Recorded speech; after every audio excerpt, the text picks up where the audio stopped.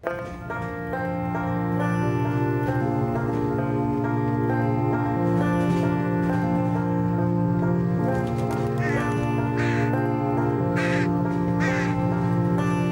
name is Carl Palmer.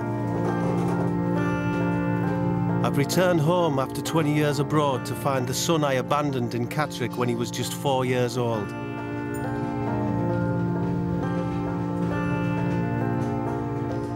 This is the story of that search.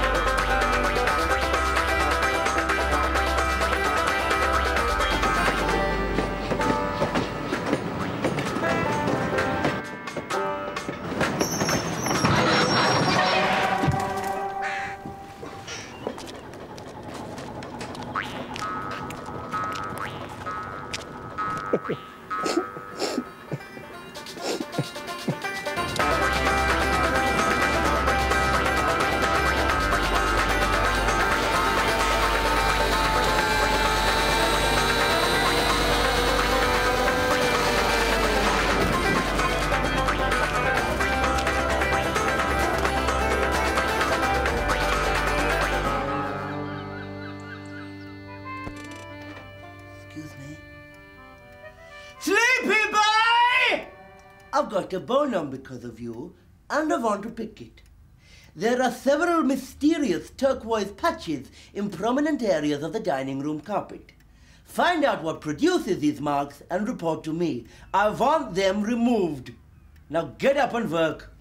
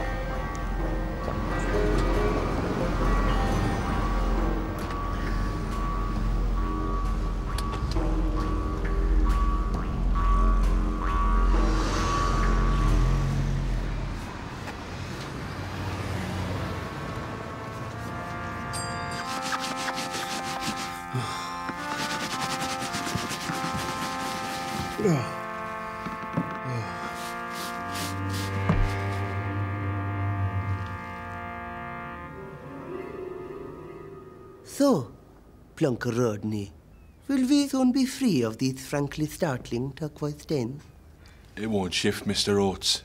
It's quink. Quink? Quink? What, Like duck or pig or... No, that's quack and oink.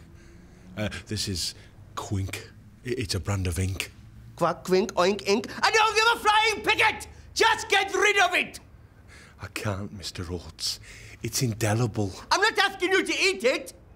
And do those people at Quink know what a startling stain their product causes? Sort it out, sausage face.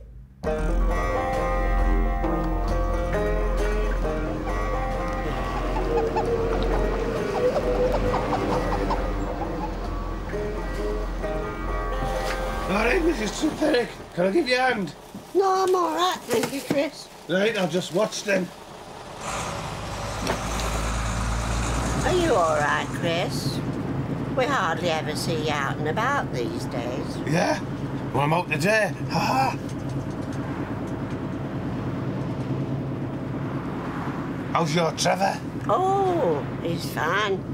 He had his 40th birthday party last week. Why didn't you come? Parties are for kids. Anyway, I didn't know it was on. Didn't you see the balloons on the gatepost? Yeah? I just thought you were raising your gatepost. Gatepost. Raising your gatepost.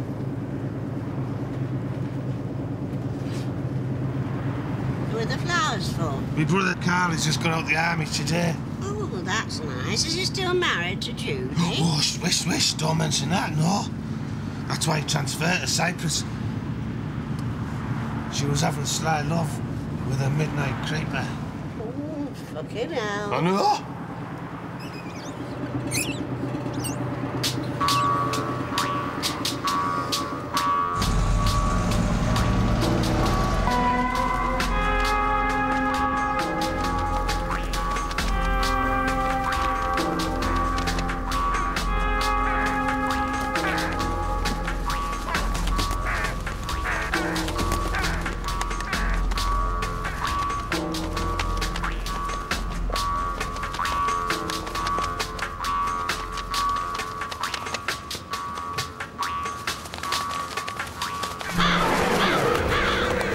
Carl, I'm over here.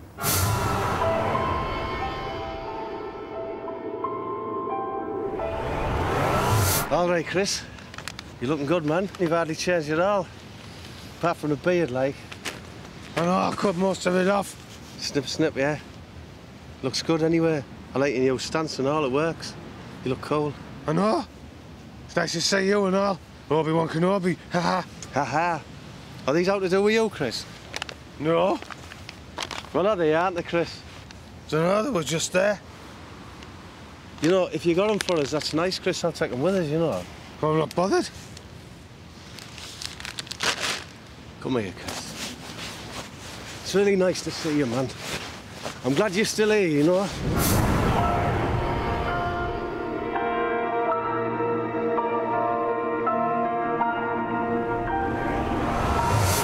I missed you, I have. Are you going to come and live with me at our mum's then? Oh, I don't know, Chris. I ain't made any plans, really, you know what I mean? I've got other things to think about. Just have a drink or something. I've got a surprise for you. You follow me. Right, horse. Nice one, yeah.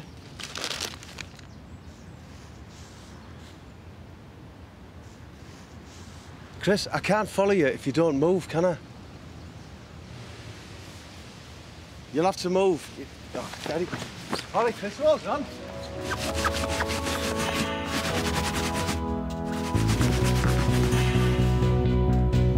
Somebody above me's in a desperate state. Some kind of urgency, the kind that won't wait.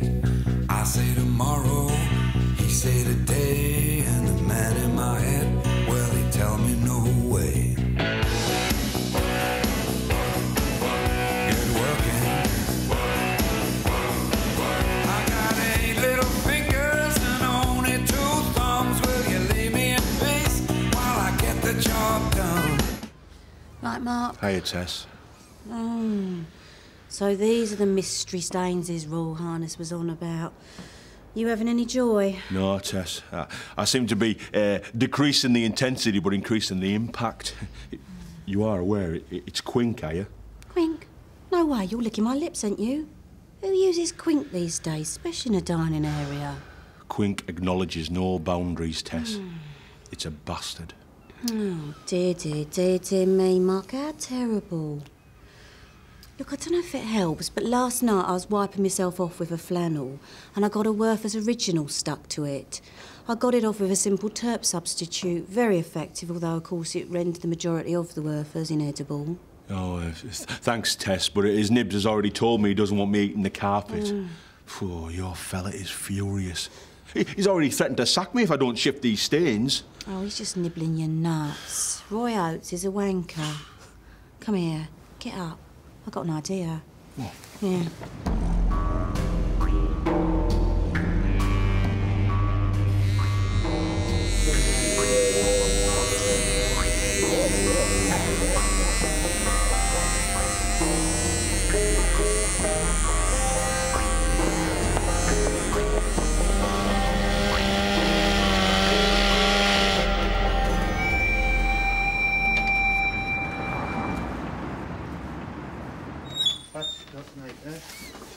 Right, you wait here till I shout you.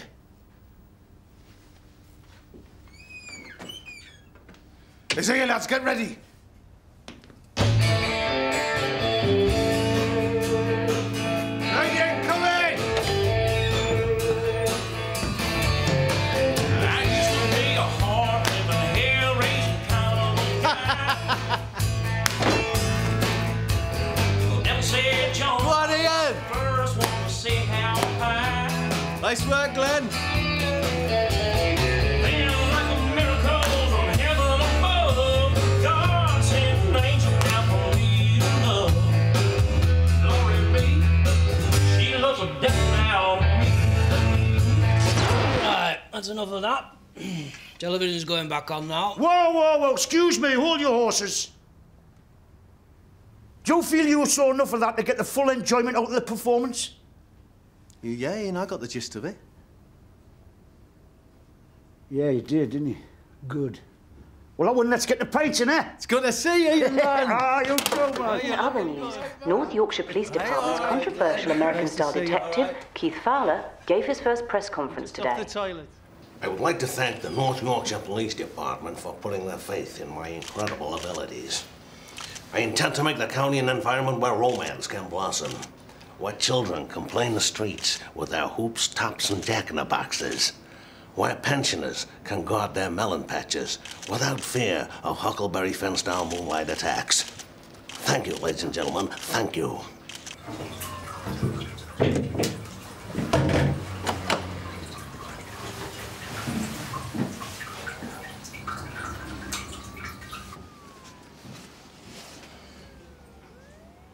What?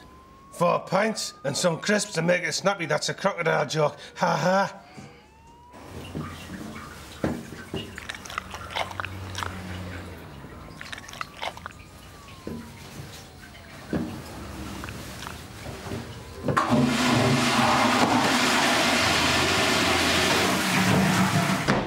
I say, Pat, I think I might have just accidentally fed your dog.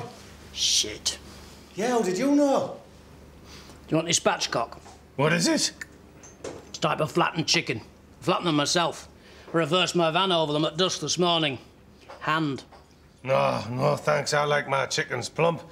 Pat, did you just say hand, then? Yes, I did. I enjoyed it. Do you mind if I use it? If you like. All right, I will do, then. 4 pints, please. Hand.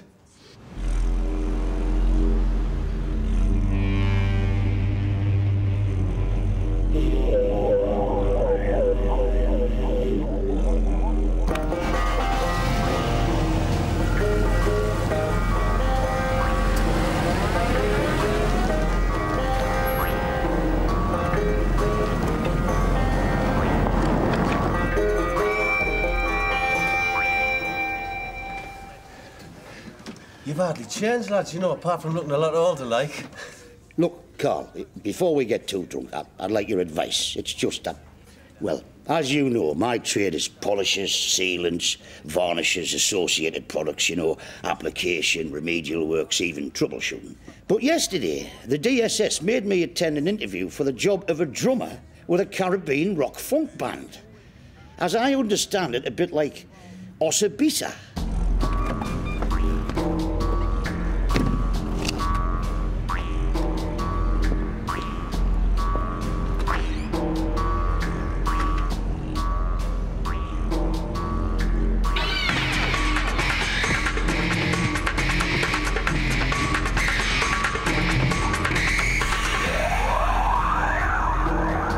I find it very worrying. I mean, the wife is very cold to the touch, you know. She's absolutely nithered. I mean, how would she feel if I was suddenly to start travelling the world with a black funk band? I mean, imagine me with caviar and champagne, drinking exotic cocktails at Ronnie Wood's beach bar, drinking coconut milk out of a native's brassiere. It just doesn't add up. I'm a polisher's man. Do you not think it's a bit suspicious? I mean, the job, it went to a black man. I mean, quite right too, but this whole episode has made me very worried, to say the least. And the wife, well, I'm spending an absolute fortune just trying to keep her at a half reasonable temperature. It's probably just an administrative error, Ian, you know? No, it's much more than that, man. Right, get them down your necks.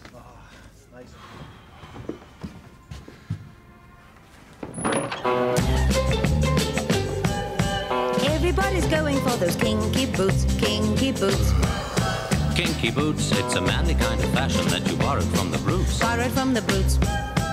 Kinky boots. So, Plunker Rodney, let us see what my little stain devil has achieved.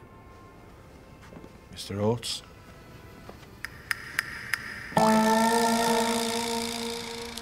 Come here.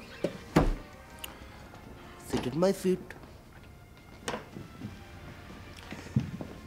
Tell me, boy wonder, what do you see before you? Well, you, Mr Oates, with your leg cocked up on the table. Yes, never mind about cock up on table. What do you see? Well, you, Mr Oates, the hotel manager. And does this hotel manager look like the type who likes to have his plunker pulled?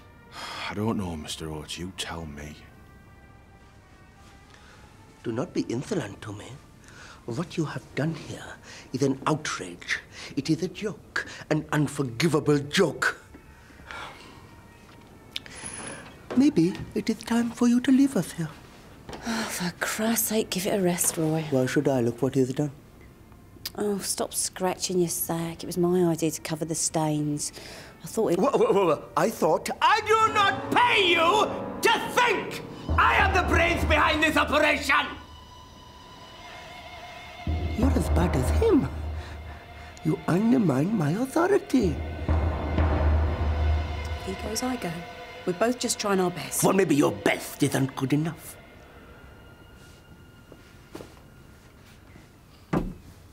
Consider this your final warning. Now pull me off.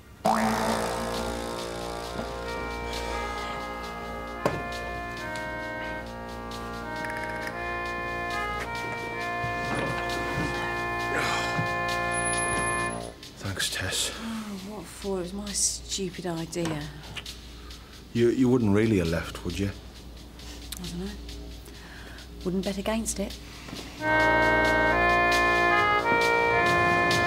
So anyway, lads, what's been happening? What's the news? Ian's joined a rock funk band. No, I haven't, man. That's what I'm telling Carl. Yeah, all right, Ian. No, what's been happening for you, Chris?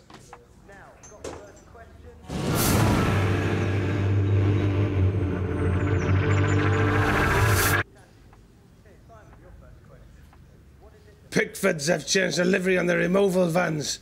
Oh, wow. So what was Cyprus like then? Cyprus? Oh, right, Cyprus, yeah. It was hot, you know, and sweaty. Shellfish and shit! All right, Dan. Hello, Carl. How you doing? Nice to see you. All right, Dan. Hey, come over here. What have you got, then? What, apart from the pox? The pox? Eh? Me with the pox? Who'd have thought it? Right, what have we got today? We've got the cockles, we've got the prawns, we've got the whelks, we've got the crab sticks. Crab sticks? Who'd have thought I'd ever have crab sticks? I never thought I'd have crab sticks. We've got eels, we've got winkles. Yes! Hold on, Dan. I think you got a hit there. Glenn, was it the Winkles? Goggles. Crab sticks. Yes! Yes! Yes! You've got a sail then.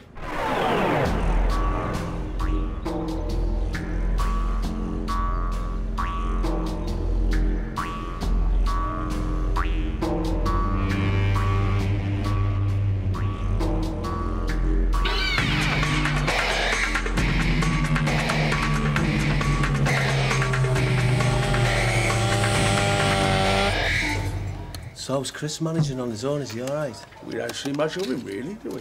Well, comes in most Fridays. And if he's playing nearby, you know, we'll sometimes go and see his act. Hold on a minute, what do you mean, act? Oh, wait till you see him.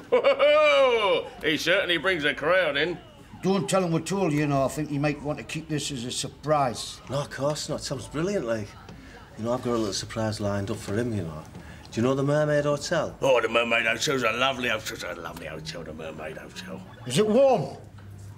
Anyway, ever since he was young, you know, he's wanted to stay at the Mermaid, like he used to say to me. Oh, gal, gonna stay at the Mermade Hotel one day, you know, it's like. So anyway, I've booked a couple of nights there for us. So if I leave with him and make an excuse, don't cause a fuss on out, yeah? Oh, it's one. It is warm, the Mermaid, Ian. Is it?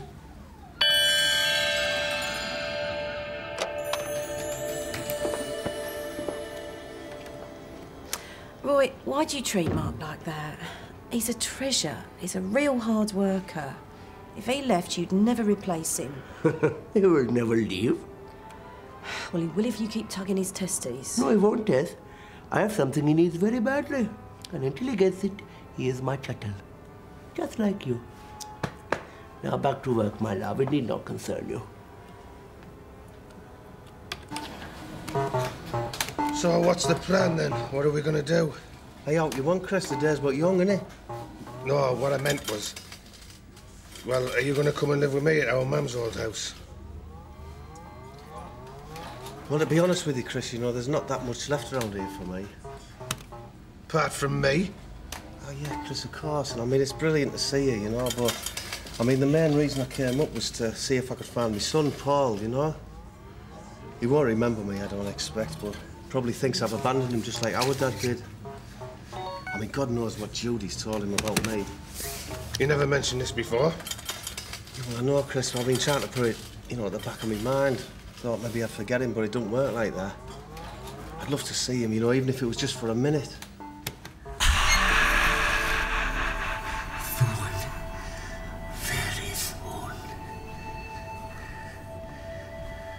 Stop staring at it. You're sick.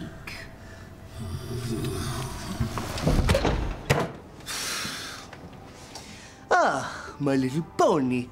What have we here? Well, I found these carpet tiles, and they're a natural stone colour. I thought if I laid them out over the mystery stains, they could create a kind of stepping stone effect. Might be quite pleasing. My word. That is good. That is very good. But not complete.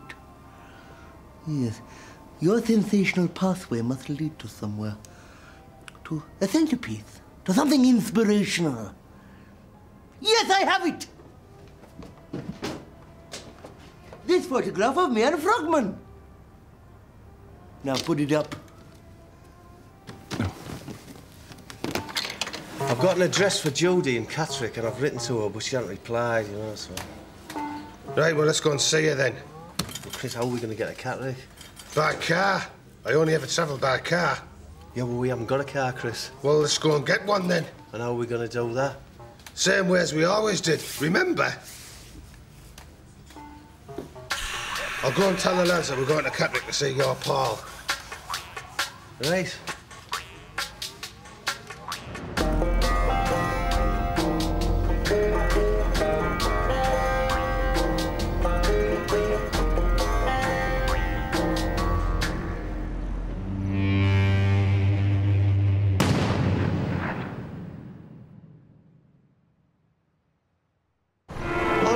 I was interested in one of your cars. What?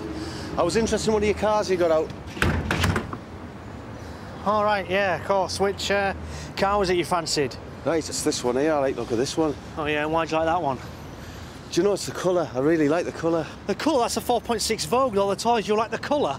Yeah, well, it's for the wife. You know, she'd like the colour. You know what women are like. No, I don't know what women are like. No.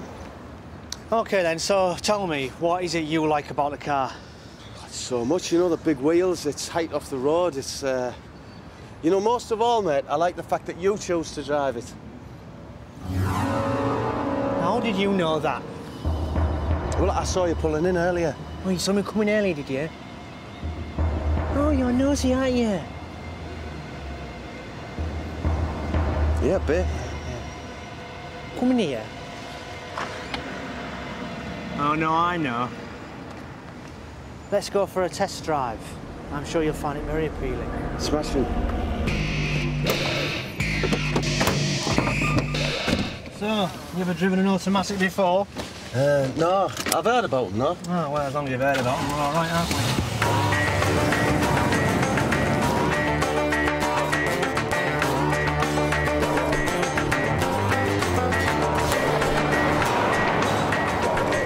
So, how long have you worked at the garage, mate? What?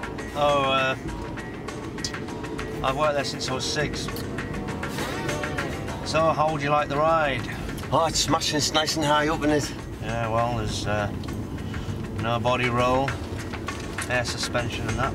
Air suspension, I've heard of that. Oh, have you? You've heard of that, have you? That's all right then, as long as you've heard of it. That's the main thing, isn't it?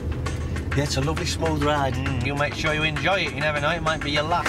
All right, mate. Jesus, who's the monkey? Hey, watch your mouth, mate. That's me brother. It's all right. They don't look a bit like a monkey. Hey, Carl, I like this ride. It's nice and high up. Oh, it's smashing. It's beautiful, isn't it? Anyway, enough of the sales patter. I know the wheels go round and round, but what's the story prior to that movement?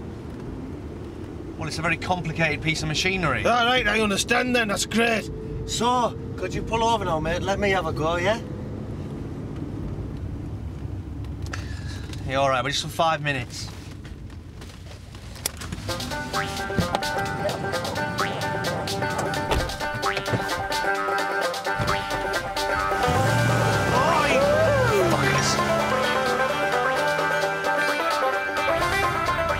Just like old times, eh? Yeah, good work, bro. You two are dead.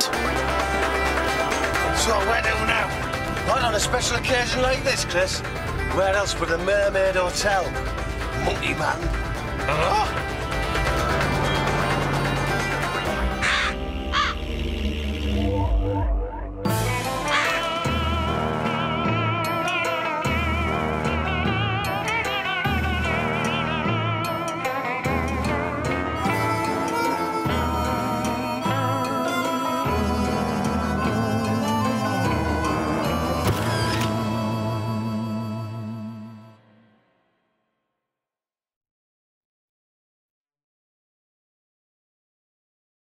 My name is Carl Palmer.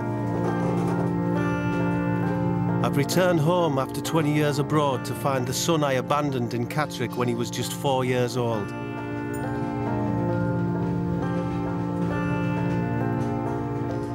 This is the story of that search.